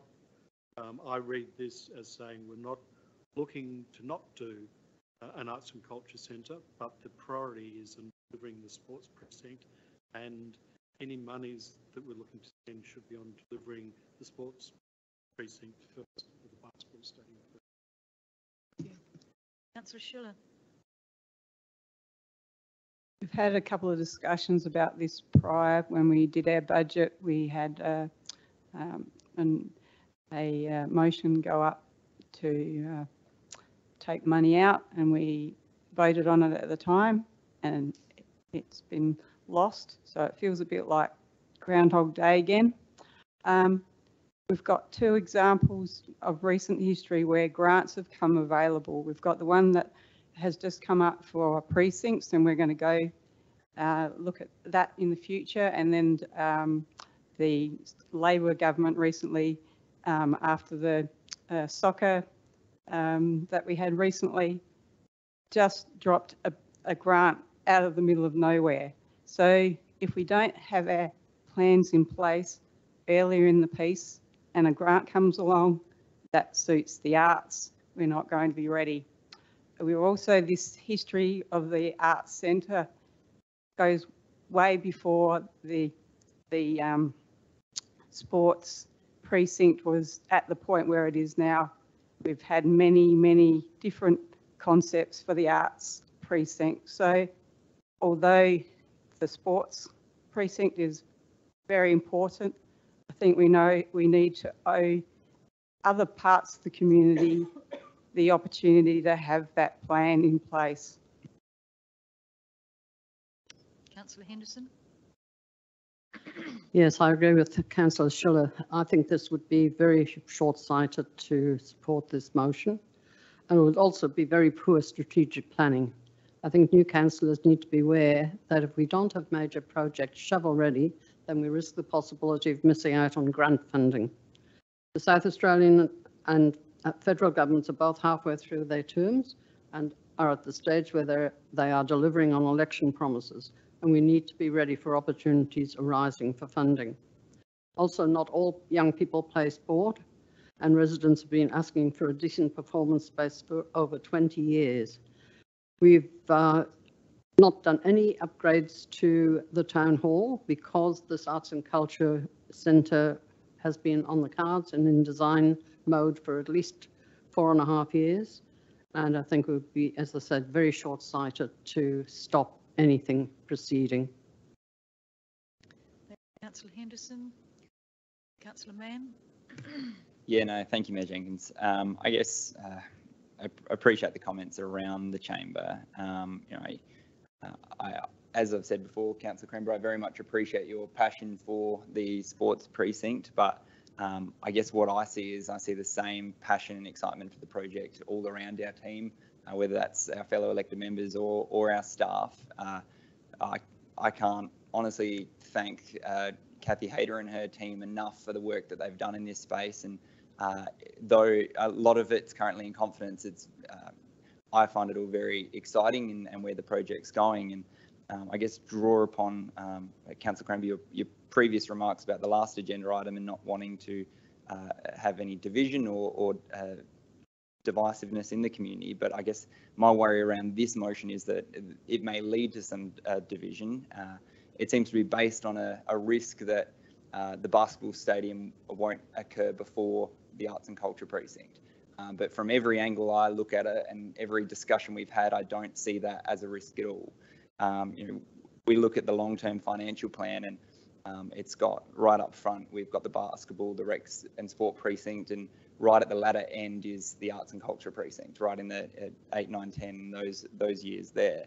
But I guess you also got to look at the practical elements which fellow councillors have drawn upon tonight in terms of if we're looking at strategic planning and a significant major project, even one that we're looking at 10 years away, still requires us to be working on it, planning on it. We can't just halt the work on it. For example, if you look at the Sport and Rec Precinct, that's at a lead-in time of over 10 years. So if we applied the same metric, we might not be delivering it at the same rate that we're delivering it now. It might be even longer. So I guess I very much appreciate the passion for the project, and I definitely agree with the sentiment, but I just don't think that this achieves what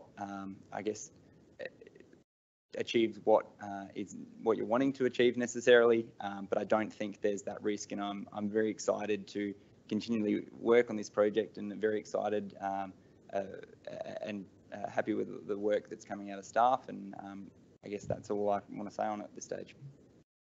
Councillor Mann, does anybody else want to speak to this? Councillor Kemp. Thank you, Mayor Jenkins. I've just got a couple of questions first before I make my commentary. I just want to get around my head, which is Cinema 1 and which is Cinema 2.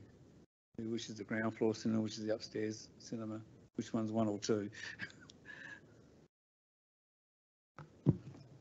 I don't have the plans in front of me, but again, I can confirm, but I would say downstairs is Cinema 1, upstairs is Cinema 2. Normal thought process, thank you. Are there any fire exits from Cinema 1 and Cinema 2?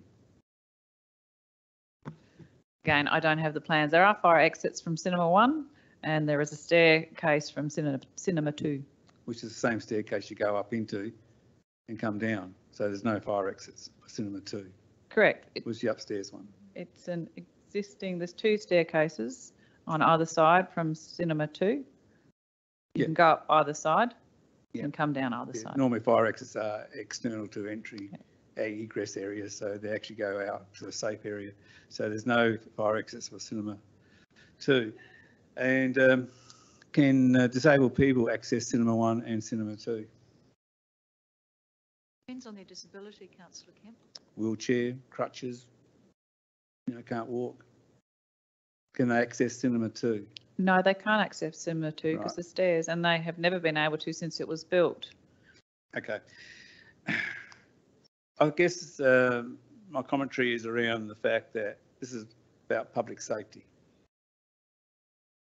I think the motion has been put forward, if you interpret it, is quite a complex motion because it has quite a variables in it. But the real reason of the motion, as I undertook it to be, is that we need to look at fixing up the compliance issues of the cinema. And we're not talking about the whole cinema, because when I put in my report and waiting for the feedback to come from those reports of requests for information, it talks about under the Minister's Building Standard 001 that you've got to have adequate fire safety systems in place. You don't have to comply and upgrade the whole building, which in the commentary from Mr. Pathouse talks about why do we go down the path of having to upgrade the whole building, why not the town hall, why not the art space as well. So to me that supports the motion in one way, because he recognises that we don't have adequate fire safety systems in place. So what I look at is basically, I do support this motion due to the public safety to make the cinema fire safety systems and disability access are adequate. And I think they are not adequate, and I'll explain in a minute. Once the council does construction on the new Arts and Culture Centre, then full compliance of the fire safety systems and disability access will be addressed when we go to construction phase through the design. I see stage 1 design, which is nearly completed. I'm a bit unsure why we have to go back to designers to say we need to incorporate some more fire safety systems to be built into it. That would be part of the design process. You go to have the stage 1 design it's phase 1 of construction, which means you need to have those systems in place anyway. So, and of course, we don't know when we're going to construct, maybe 6-7 years' time. So the Victor Cinema Fire Safety System is inadequate, in my belief, when you look at the reports. We have a Building Fire Safety Committee which looks at, on behalf of council, of council's buildings as well as other buildings, fire safety. It talks about under the Planning SA Council Building Fire Safety Committee, in September 2020, it came out that the local government councils play an important role in protecting the ongoing safety of buildings, occupiers and users through the provisions of the Planning, Development and Infrastructure Act of 2016, the PDI Act. Section 157 of the PDI Act establishes That's the power... your time, Councillor Kemp. Sorry? It's your time.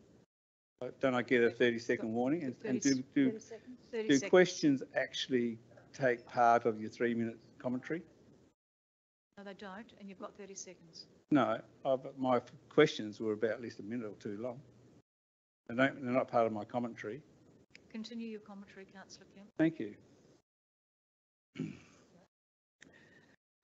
We talked about the PDI Act established the power for a council to investigate whether building owners are maintaining proper levels of fire safety in their buildings for the protection of all occupiers, whether they be residents and workers who use them regularly or clients and visitors who only use them occasionally. I wrote to the CEO on the 12th of August requesting certain information, which she's replied tonight that she's gathering all this information together. But I didn't make that request on behalf of all elected members to receive that report, those information. Personally, I wanted some information. I thought one report could have came to me was the Building Fire Safety Committee's inspection report of the Victor Cinema, which was the last one. I thought that could have been, that's on your files, I thought that could have been sent through me. That was provided to everyone on Friday. What, the Building Fire Safety? Not the Building Fire No, Safety, it was a due diligence report. Building Fire Safety hasn't been through the cinema. Okay. We had a due diligence report undertaken by an independent fire safety organisation that provided that report, and you're provided with that on Friday. And Graham Pathouse references in his email about engaging with Building Fire Safety to come through to address any other concerns, because that report was to look at the next 3 to 5 years. Obviously, council wasn't doing its Arts and Cultural Centre up front, but it was to see what things we could mitigate. Just because we had taken ownership of it and we were looking to progress doesn't mean we had to upgrade everything in accordance with the standards, but we needed to put management processes in place and mitigations in place based on those reports, and that's what had been happening. Okay. I guess a question will be asked then, why hasn't the Building Fire Safety Committee investigated the fire safety systems for adequacy in the cinema? It is a public building and there's a lot of people sit in It there. is, but the Building Fire Safety Committee sets its own agenda as to which buildings it chooses to look through. And we can then make recommendations for it to look through buildings, which Graham has referenced he will be doing or has done. Okay, well, I won't debate the Building Fire Safety Committee's role, but that due diligence report you spoke about, I have reviewed the 174-page report that was presented to Council on the 18th of May, and there are statements that in 2020, when we first got it, but there are statements that indicate the fire safety system was inadequate and disability access is inadequate. The current ministerial... Please wrap up, Councillor Kemp. Yes, I am. I'm finishing off. Keep interrupting me, Mayor. It's going to take longer. So, please. I'll start again. I have reviewed the 174-page report that was presented to Council in May 2020, the original time. There are statements that indicate the fire safety systems was inadequate and disability access is inadequate. Current ministerial building standards of upgrading health and safety in existing buildings may states that all new building works required by the Act regulation apply with the current building rules. However, with the exception of a few specific matters, retrospective upgrading of existing buildings is not required under legislation unless a relevant authority or an appropriate authority Councillor Kemp, has identified Councillor there are Kemp, health your or time is up. I'll Thank you seek leave very of the much. meeting to finish my statement, please, because there's a number of interruptions I've had. You've had more than enough time, but certainly, if with the leave of the meeting, you can have another 3 minutes if you would like. I won't So, need 3 are minutes. you? Can I just ask for those people who say that Councillor Kemp can have another 3 minutes? Thank you very much, Councillor Kemp. Continue. Thank you, Mayor Jenkins. I'll start. Under the ministerial upgrading of health and safety in existing buildings, it states, and this came out in May 2023, all new building work is required by the Act and regulations to comply with the current building rules. However, with the exceptions of a few specific matters, retrospective upgrading of existing buildings is not required under legislation unless a relevant authority or an appropriate authority has identified there are health and safety risks for the building occupants, or in some cases access issues that needs to be addressed as disability access. At the moment, we've verified tonight through questions, there's no fire exits from Cinema 2, inadequate fire safety systems for egress and escape for people in case of a fire. I guess we haven't determined if there's any emergency lighting in the building, which should be looked at. Are the current smoke detectors, because the report in 2020 spoke about the smoke detectors could be better fitted than what's in there. It talks about maybe a fire alarm panel is monitored by the local fire station or through to the headquarters in Adelaide instead of a local system. It's inadequate for disabled persons throughout the cinema. There's no disabled toilets. So to me, that report identified, and Council's had since 2020, has not had done its due diligence in looking at inadequacies of the cinema for public safety. And whether the reports come back from mutual liability scheme or liability against elected members for bad decision making, in my case, I'm talking about public safety and the health and wellbeing of people who go in that cinema. I think council should make this a priority to make at least adequate, compliant, if there are inadequacies in there. And we know there is inadequacies in there already. Thank you, Councillor Kemp. And I'd remind you and other councillors to please speak about the recommendation rather than going off on tangents. The recommendation Point of order. here. Point of order. I don't agree with your point of order. The I haven't given my is- point of order, Mayor Jenkins. I have to give my reasons for a point of order, whether you agree with it or not, until I've actually said something. Please follow meeting procedures. My point of order is that I was speaking to the motion because I'm talking about compliance of fire safety and disability access in the cinema. So that's what I was talking to. I wasn't talking about the sporting precinct. I'm not talking about the arts and culture centre construction upgrades or whatever. I was talking about compliance, which is part of the recommendation. Thank you. Thank you. I don't agree with your point of order. I move to overturn the recommendation- Mayor's... Excuse me, Councillor Kemp, you need to listen to the reasons why I don't agree with your point of order.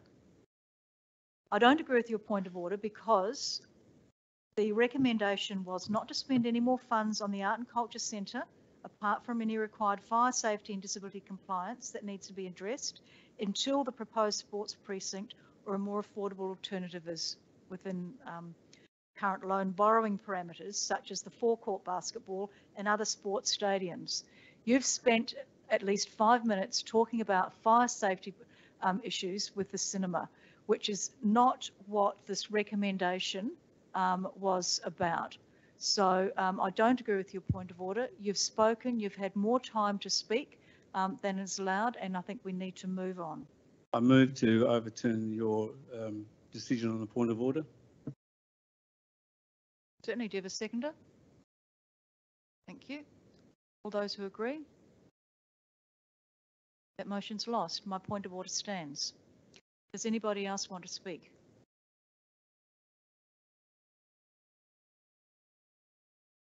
No? Councillor Karemba, would you like to close your argument?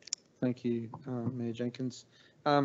This motion actually sort of was born out of, I guess, I've actually got to thank Councillor Mann because he actually raised this first issue at the budgetary meeting when he put an amendment in to remove the $400,000 from the Arts and Cultural Centre, because I think he could see potentially that these projects could be switched, which I voted for. And I guess that is my concern. That is why I want to make sure that this is a priority. I didn't say to stop any work on the Arts and Cultural Centre other than what is required for disability and fire safety compliance. I really am concerned, as I said, in a meeting, I think it was a audit committee meeting where there was discussion that we had to spend all that money on these plans for the Arts and Cultural Centre because we needed to be shovel ready. The other reason that I'm concerned is that we also have been expressively told by the administration on numerous occasions that we can only afford one major project at least every 1 to 2 terms. So I really struggle to understand how it is that we can have to be shovel ready for something that won't be built for 7, 8, 9 years, regardless of whether we actually have grant funding that comes along. We actually can't physically borrow that money. So that is why I put this motion forward. No other reason. Trying to make the basketball or the sports stadium a priority. We keep saying it's a priority. So really this should be a foregone conclusion. It's a pretty simple motion, but we'll see what happens, I guess. Thank you. Thank you. I'll now put that to the vote. All those in favour? Those against? That motion's lost. Would you like a division, Councillor Burns? Those in favour? Councillor Burns, Councillor Karemba and Councillor Kemp. Those against, Councillor Mann, Councillor McKenzie, Councillor Schiller, Councillor Quinton and Councillor Henderson. That motion is lost. It is 8:10, so we probably need to have a break. We have 3 more items, so I'm happy to either, one more item. So I'm happy to have a break, or if you want to continue that last item, we'll continue. Move on. Sorry, toilet break. All right, we'll have a 5-minute toilet break and then we'll do the last item.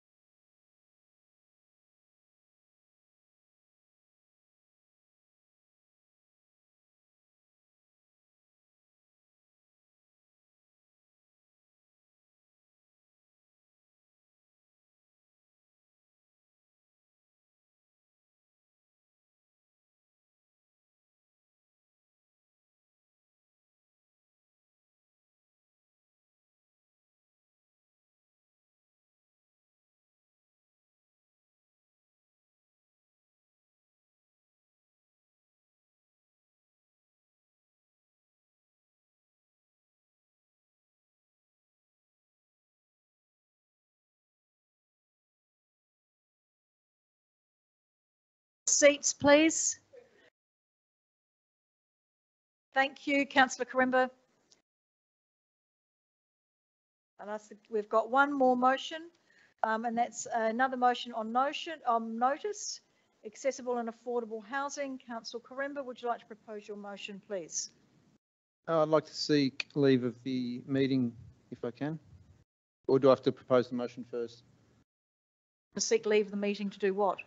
Just to remove the motion for another date. Oh, you want to leave it for another day? Yes. Yeah, you want I just have to do some research on some of the commentary, that's all. Okay, so you want to withdraw you can withdraw your motion and then you can bring it back another. Correct, I'll withdraw the motion, thank Well, you. in that case, we're finished. No, we're not?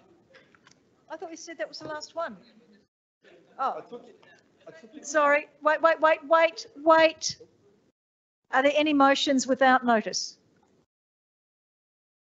There are no confidential items. Now the meeting is closed. Thank you.